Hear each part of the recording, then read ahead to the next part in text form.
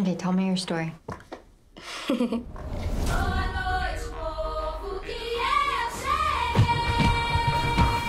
My name is Rafael. I am 14. I work in the trash. Books for young adults can deal with challenging social issues. Did themes like police brutality and justice make you conscious of how you'd adapt this for a younger audience on screen? Well, there's a complicated question. The book is about poverty and corruption, but it's also about hope and justice and all sorts of other themes. And this was an adventure film.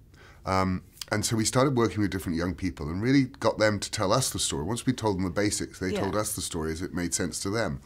But the kids in the film, the real kids in the film, have very real and direct experience of, in Brazil, of police brutality. Yeah. A lot of them, all three of them actually, have lost close personal family friends or even family members. So they understood the world of the story very easily. And what we tried to capture was their hope and their dreams and their sense of justice and morality. And faith, actually. Marcos não conhece o rato. Os polícia não conhecem o rato. Passa a Bíblia pra ele, mano, que vai ficar tudo certo, mano. Joga! Não chama atenção. Não joga a Bíblia.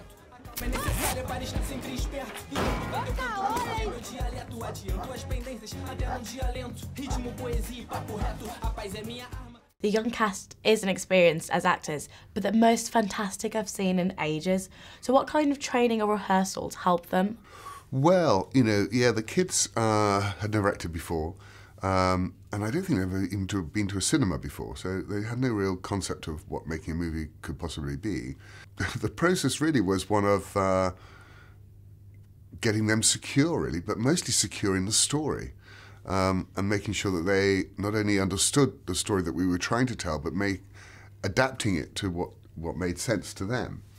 And then improvising it. You know, the story is made up sort of on the day.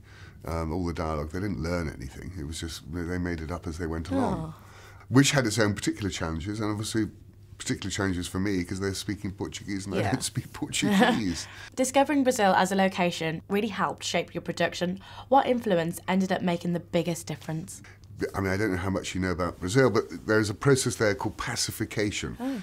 And that process is where a lot of the areas, a lot of the communities, favelas, were run and managed by militias and drug barons, and the police and the army didn't go in.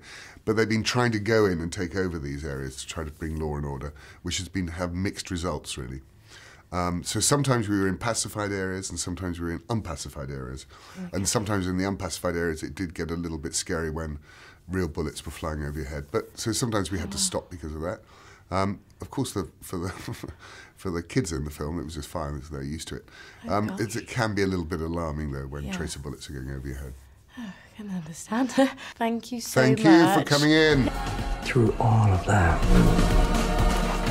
why did they stick with it? Because it was right.